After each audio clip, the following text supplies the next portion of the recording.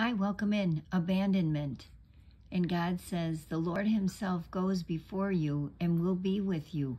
He will never leave you nor forsake you. Deuteronomy 31, verse 8.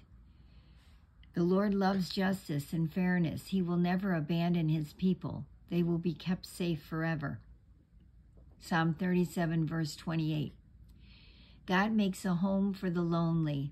He leads out the prisoners into prosperity. Psalm 68, verse 6. I will not abandon you as orphans. I will come to you. John 14, verse 18. Father, you are faithful and true to your promises.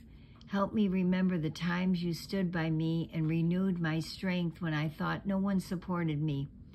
Teach me of the other men you have stood beside in times of loneliness and struggle, like David, Moses, and Jesus, so I am strengthened against my fears.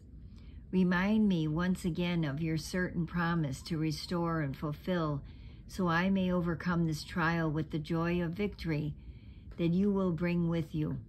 Do you truly believe that God will never leave you?